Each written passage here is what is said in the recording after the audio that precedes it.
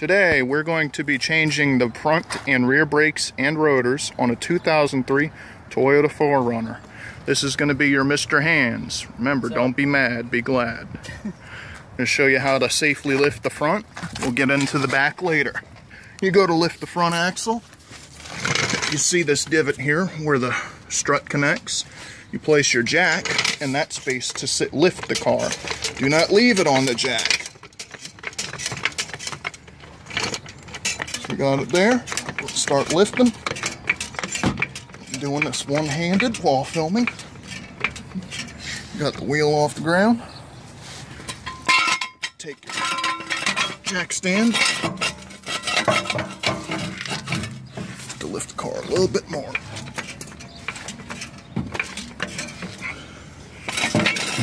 Place the jack stand and lift it a little more.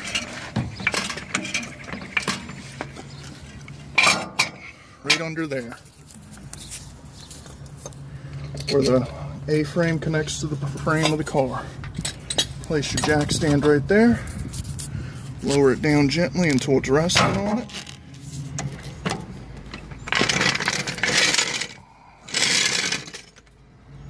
There you go. Alright, here are the tools you're going to need. A decent hammer if the rotors are stuck. Key if you have locked lug nuts like so. Where your 17 millimeter? 21. 21 millimeter for your lug nuts. 17 millimeter for the rotor. 12 millimeter for a little bolt that holds on the brake line. A C-clamp to press the brake pad against the caliper to squeeze the pistons back in. And screwdrivers for prying things. Start working them lug nuts off. Always remember to loosen your lug nuts before you get the car in the air.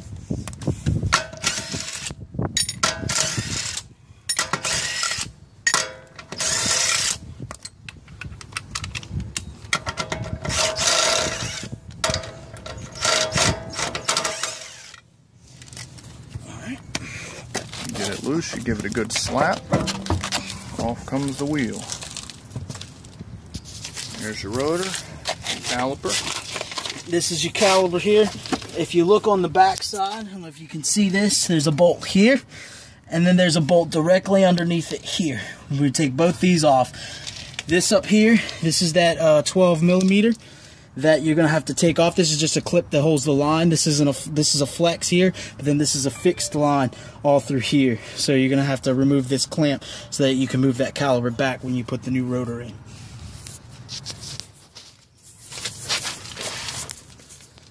And watch this part live action. Breaking loose the caliper bolts.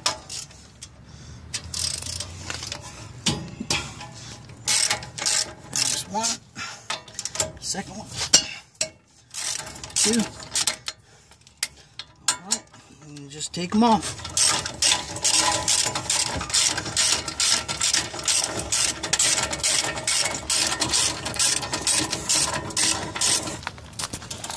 Alright, and here you go. He's removing 12 millimeter holding that solid brake line. That's so that you can remove the caliper off of the rotor.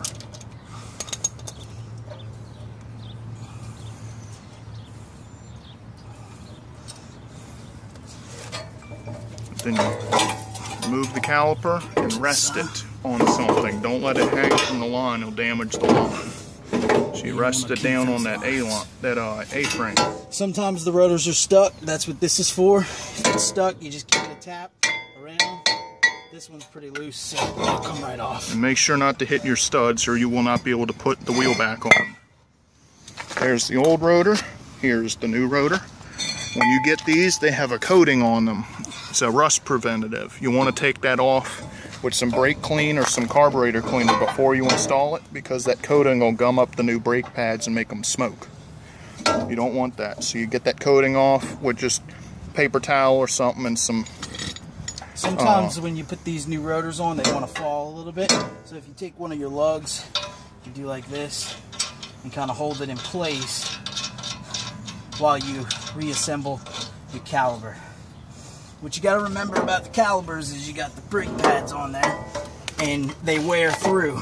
So what you got to do is you got to pop them out and push the calipers back, and that's what the C-clamp's going to be for.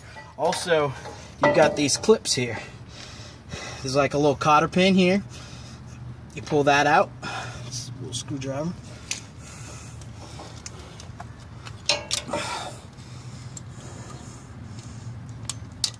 Pull those out.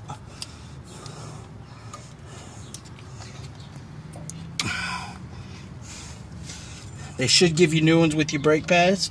Save the old ones just in case. If not, a regular cotter pin would work for it if you have to. They should give you all that. And then these pins slide. You'll notice that they have this little spring. Sometimes they give you those, sometimes they don't. It's basically just like a little tensioner here. But you're going to want to make sure that you keep that or put the new one that they give you on. So we'll show you how that reassembles here in a few minutes when we put the new brake pads in.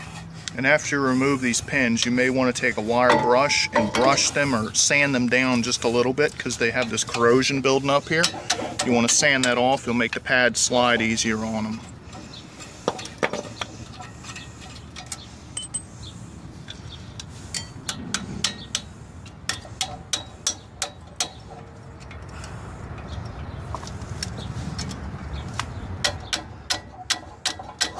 Bind them up.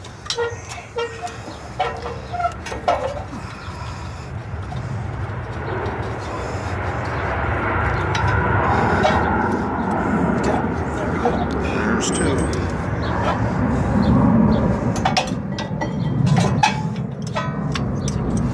Spring. Okay. And now we're ready to push the pads back. Or the caliper pistons. Alright, so you want to use your old pad. Or a piece of wood. Piece of wood. And because you don't want to gum up your new stuff, nick it up and everything. So what you're going to do is you're going to place it right on there. Make sure you get a good place for the C-clamp to bind up on. And you will remember to make sure your brake fluid isn't all the way full. If your brake fluid's all the way full and you start doing this, it's going to overflow and make a mess.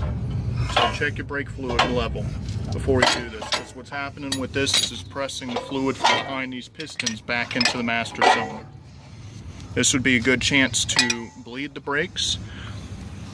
But we're not going to bleed the brakes right now, so we're just pushing the fluid back in.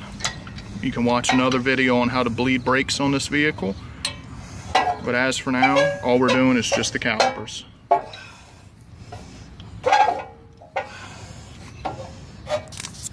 While we're reducing these pistons, let me give you the Brown Tech tip of the day. While you're down here checking your brakes, you can check your other suspension components for wear. For say this, make sure it's not all cracked and there's not, just make sure things aren't loose. Give your tie rods a twirl. They don't move very well, there's no play in them, you're good there. Check your ball joint, it looks okay. But if you look here at this shock, there's starting to be an oily residue. That's showing that that shock is beginning to fail. So now would be a good time to go ahead and save up, get you some new shocks to put in. Or in this case, it's struts. So you can buy some quick struts on eBay or get them from your local auto store or Toyota. And when it comes time, do a video on how to change these out. I got my new brake pads here. And so the same way that you took them out, you're going to slide them in. But actually what I'm going to do is I'm going to rehang this caliper back where it needs to be here on the, make sure you line up your clip. You just find your bolt holes, line them up. Come over here and look at this. You see this bracket has a little clip, so if you actually, when you unbolt it, when you put it back, if you clip it in, it's kind of holding it right where it needs to be so that you can put these in here. And this bottom one, you might have to wiggle the caliper just a little bit.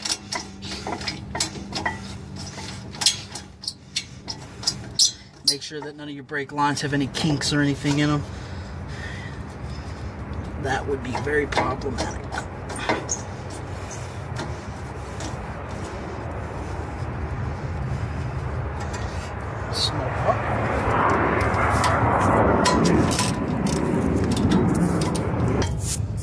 Here's how you reinstall the pads. So you push them in here. And don't push them in all the way. You want to make sure that those pins are going to be able to get in to line up on these holes here. See these holes? They're going to be at the edge. So, get them in. Oh, a little bit too much.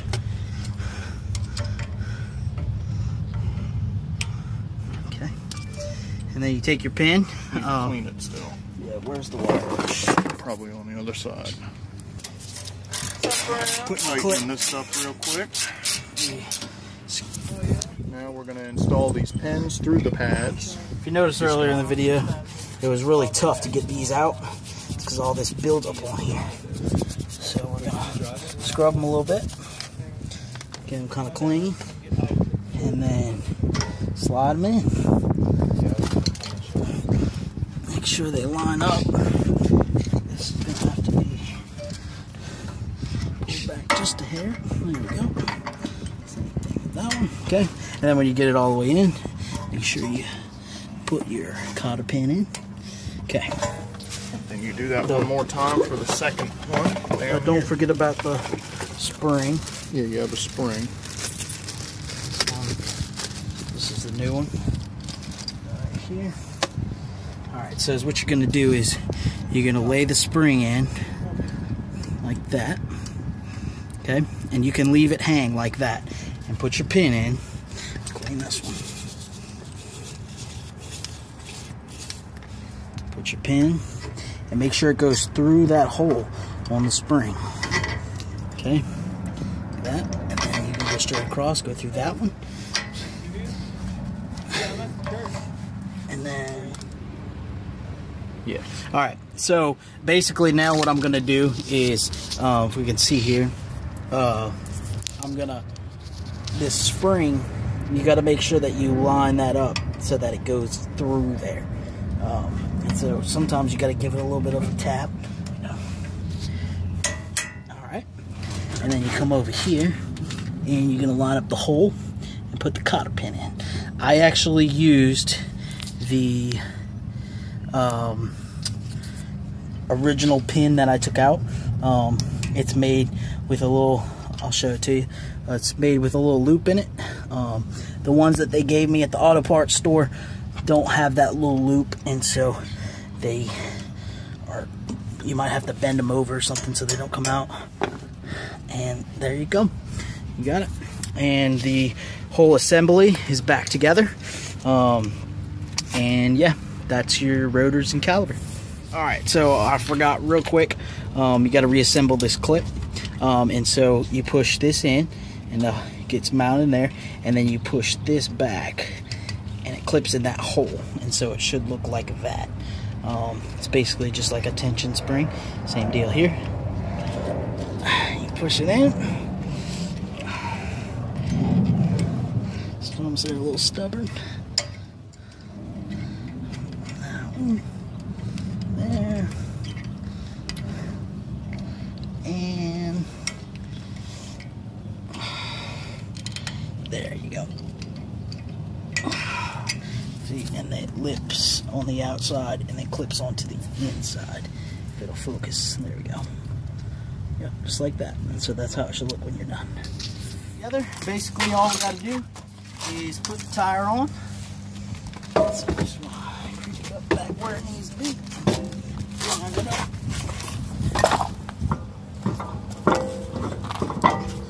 Like so. A little bit more. There we go. Alright, put your lugs in.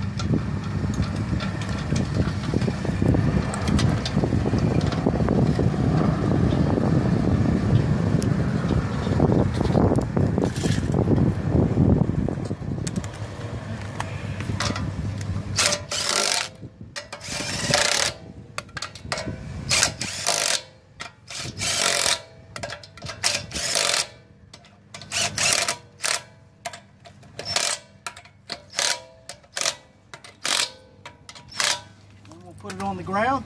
Get started on the back now. The front is finished and bolted, tightened down.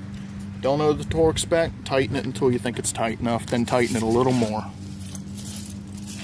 Let me get where I can lay down real quick. I'll show you where to jack this up. You place your lifting jack on that control arm right there. You break your lug nuts loose while the wheel is on the ground, but leave them on. We're going to raise this up. And then I'm going to place the jack stand.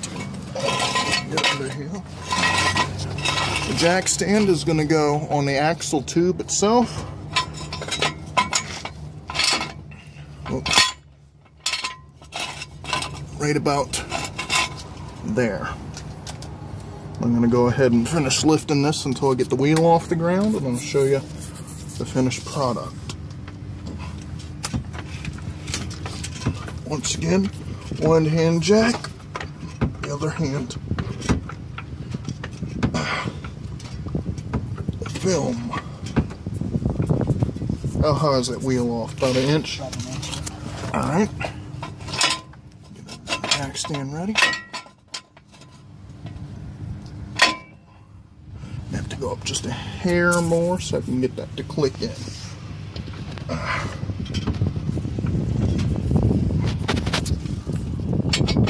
There we go. Jack stand's locked. Lower this down gently. There we go. Keep the weight on the jack, but you have the stand supporting it.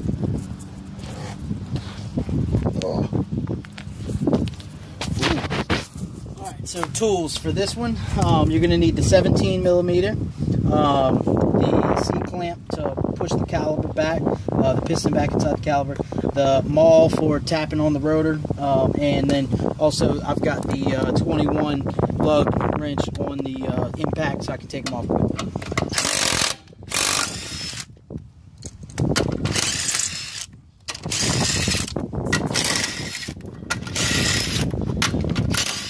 Make sure you remember to loosen those before you pick it up off the ground, because you'll be trying to loosen them and the tire will be spinning.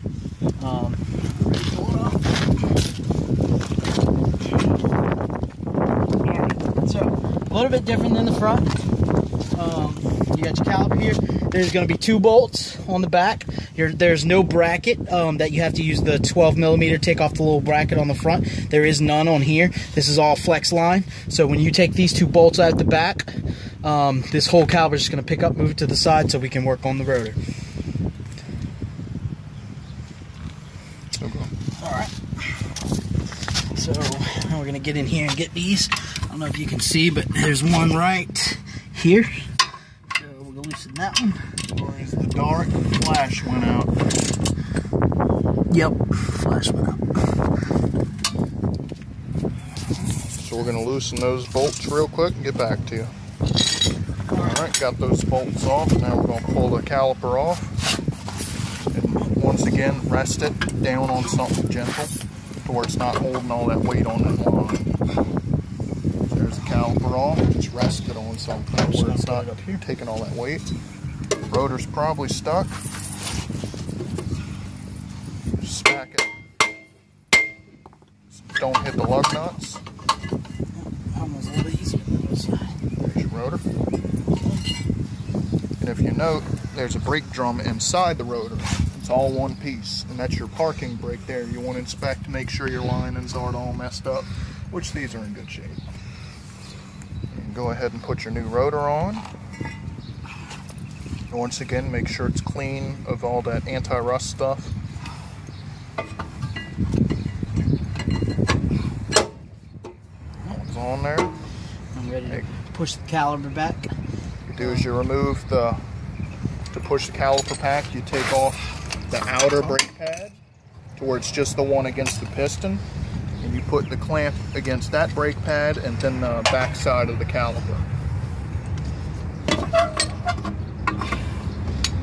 So Then you can squeeze that brake the caliper back in.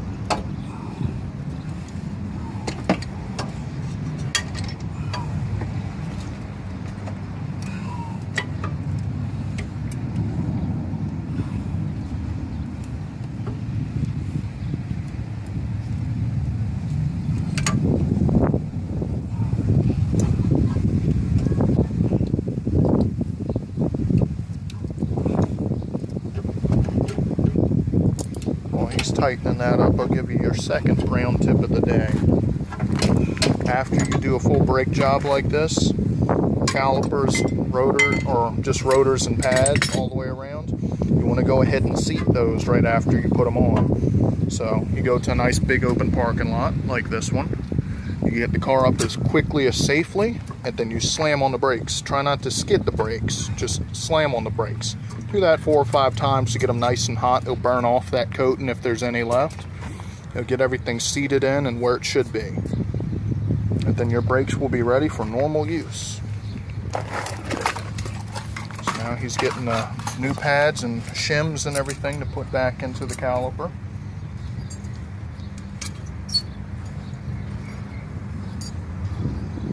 These clips can sometimes be hard to work with. I would go ahead and definitely change them. Get new ones though if they give them to you. This one might be a little bit thicker or thinner sometimes. Finishes changing those. I'll show you when we put the pads back in. Alright, here's the new rear brake pads.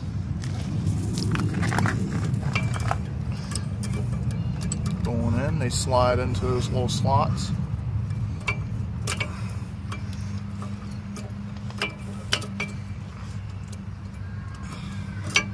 It's hard to see.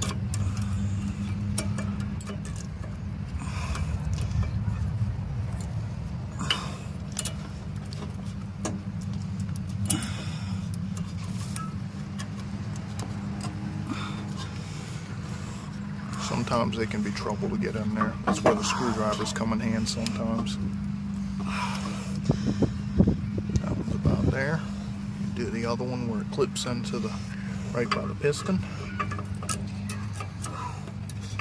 We'll finish that and get back with you. Well, we're going to finish with these pads. You place the caliper back on where it goes. Put the bolts back in their holes. Tighten them up nice and snug. Then you can reinstall the wheel, tighten those up nice and snug. Raise the jack up slightly to get it off of the stand. Remove the stand, then lower the jack down gently. Make sure, go through all the way around, make sure all your lug nuts are nice and tight, and then go ahead and do that braking procedure. I mean, you don't have to do it right away. You can, go down the street. When you push it the first time, it's going to go all the way to the floor, and you let it out, and just pump it a few times. It should come back to normal. Feels pretty good. So now what I'm going to do, just kind of seat him in a little bit. We'll brake him in. He's going to go fast and slam on the brakes.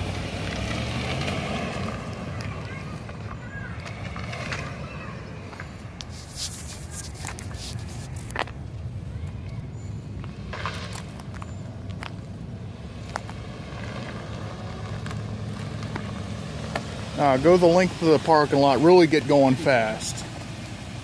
You got to heat them up. Don't back into my truck now.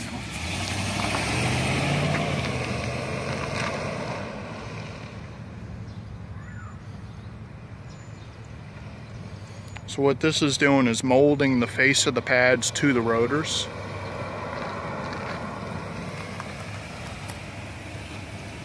Looks like it's stopping pretty good. Job well done.